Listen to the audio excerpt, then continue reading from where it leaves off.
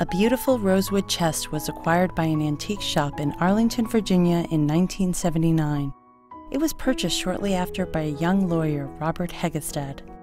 As I left the store, I noticed a cabinet behind the counter and asked the dealer if it was for sale, and he said yes it was. Would I like to see the contents? And I said no, not really.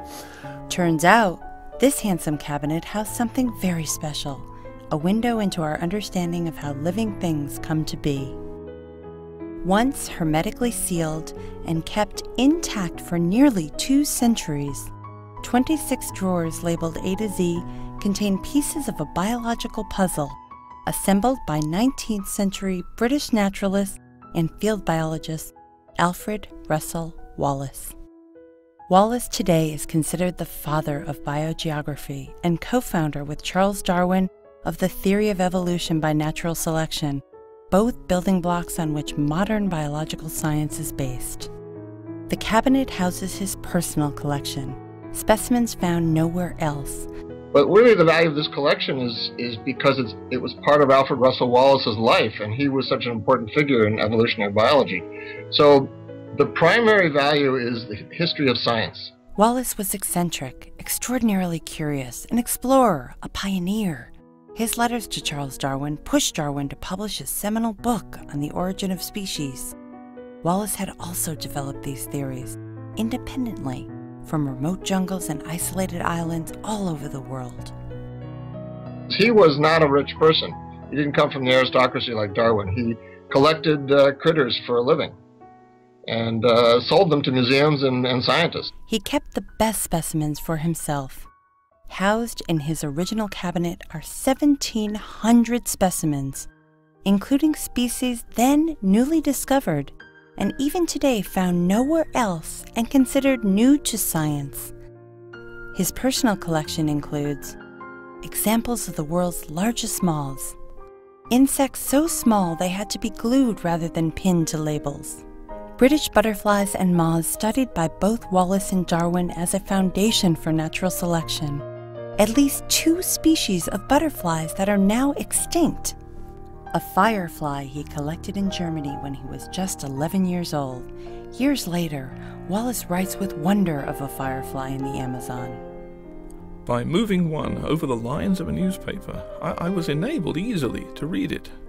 I think the collection is important and interesting because it connects real organisms with people to show the development of a man, but also the development of these fields that are so important in society today.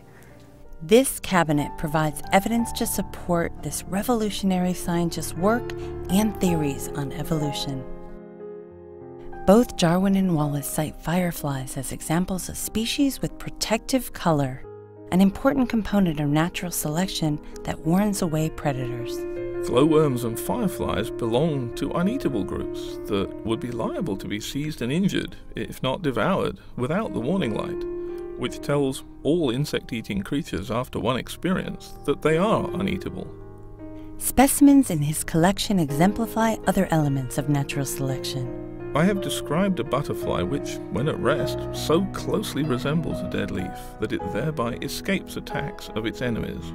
Masquerading as parts of the forest keeps some moths safe, while the buff-tip moth so contracts its wings that it looks exactly like a thick piece of broken stick, the yellow patch at the extremity of its wings giving the appearance of a freshly broken end. Mimicry, a similarity of one species to another which protects one or both.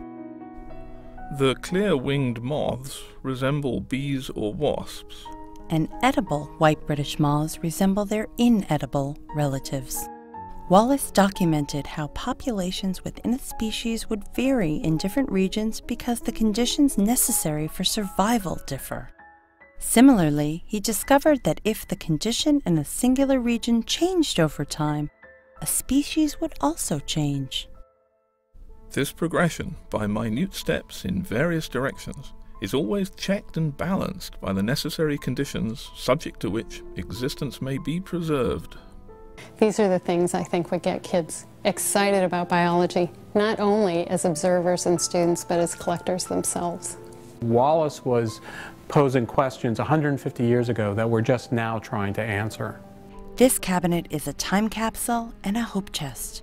Its contents provide insights from the past and opportunities for discovery in the future that advance science and human understanding.